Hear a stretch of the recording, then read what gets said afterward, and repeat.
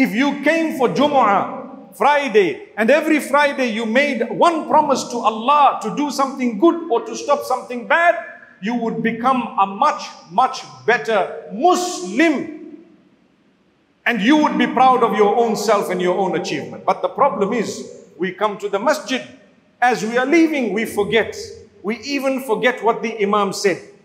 And we are busy with something else, and we are busy doing something, and as we exit, we are talking to each other about this deal or that person or where we are going to eat and so on. My brothers, my sisters, don't underestimate the favor of Allah upon you. When a person gets used to sinning, it's a sign that Allah subhanahu wa ta'ala is not pleased with that person. But when Allah gives you the acceptance and grants you the energy to come towards Him, it's a sign of the love of Allah. Did you fulfill your salah today, the 5 daily salah? If you have not, you have work to do. And if you have, thank Allah, it's a sign of the love of Allah. Work on other things, more and more. Because life is such that from the beginning to the end, you will be working on yourself. Right at the beginning, someone is working on you.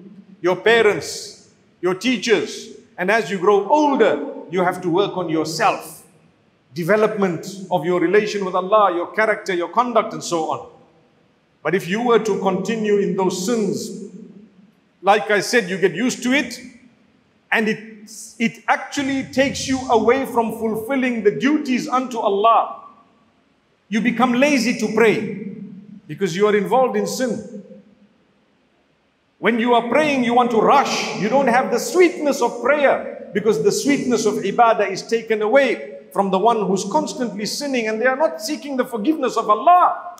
If you seek the forgiveness of Allah, good news, but we are talking about those who don't want to turn to Allah. They don't even think that I need to turn back to Allah. I need to change myself. The thought itself is a blessed thought. Follow it up with action. Rasulullah sallallahu alayhi wasallam, he used to seek the forgiveness of Allah between 70 and 100 times a day. I am his follower, you are his follower. How many times are you seeking the forgiveness of Allah? How many times am I seeking the forgiveness of Allah on a daily basis?